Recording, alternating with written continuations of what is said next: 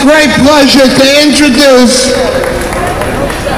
Ernest Lepore, the chef, the owner of the oldest patisserie in all of New York, 1892.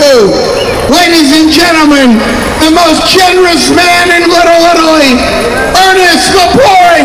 Let's hear it for him. Thank you for coming to the feast. I'm not actually the only owner of Ferraris.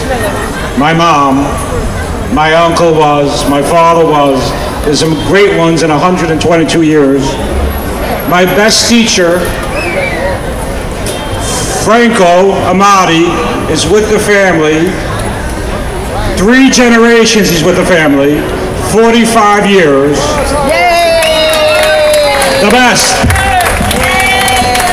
I make him crazy. So, today we made a 12-foot cannoli. So if anybody doesn't know what a cannoli is, it's a Sicilian pastry with a crispy crust, sweet cream, specifically ricotta, citron, and we Americans like chocolate chips, so you can use pistachio.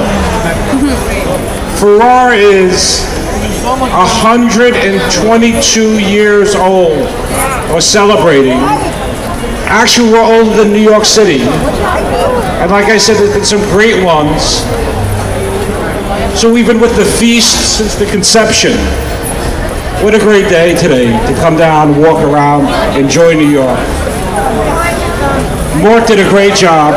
Said, could you make us the largest cannoli? And I said, yes.